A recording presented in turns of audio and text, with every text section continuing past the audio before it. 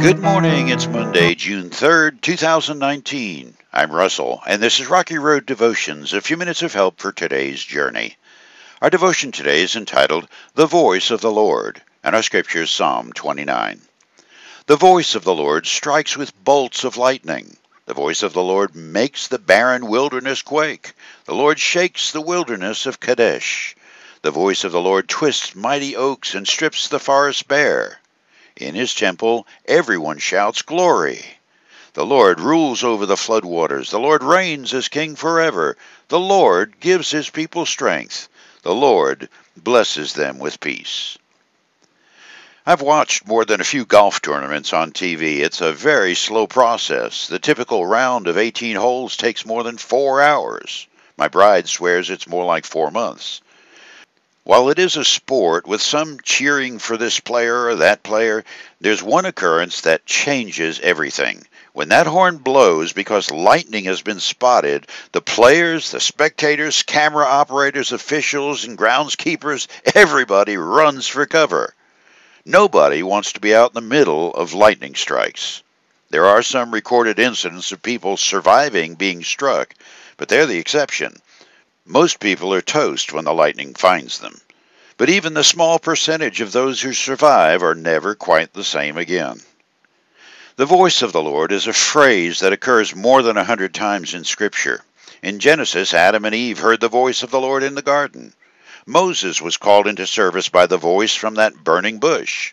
Israel heard God's voice speak multiple times from the cloud and fire as they followed him in the wilderness. Isaiah was called into God's service when God called to him in a vision.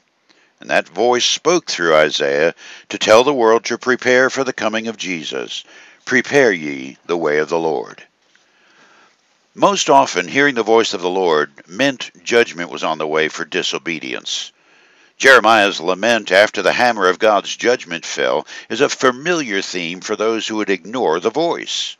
Jeremiah chapter 3. Let's lie down in our shame. Let our dishonor cover us, for we have sinned against the Lord our God, both we and our ancestors, from our youth to this very day.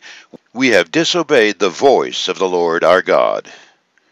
Repeatedly, this familiar theme and process is heard throughout Scripture's story. God's people are saved from destruction, and they promise to obey.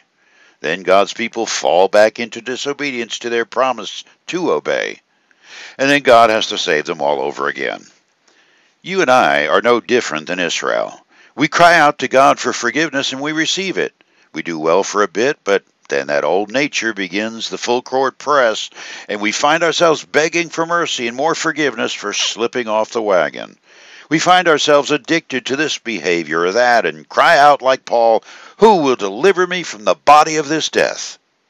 Well, thankfully, the answer is still the next breath out of Paul's pen. Thank God, the answer is in Jesus Christ our Lord. For you today, if there's one thing in life we can count on, it's that the Lord, who had the first word over this creation, will also have the last. Revelation chapter 21. And the one sitting on the throne said, "Look, I'm making everything new."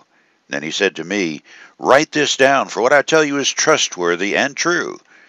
And he also said, "It is finished. I am the Alpha and the Omega, the beginning and the end. To all who are thirsty I will give freely from the springs of the water of life. All who are victorious will inherit all these blessings, and I will be their God, and they will be my children. But cowards, unbelievers, the corrupt, murderers, the immoral, those who practice witchcraft, idol worshippers, and all liars, their fate is in the fiery lake of burning sulfur. This is the second death."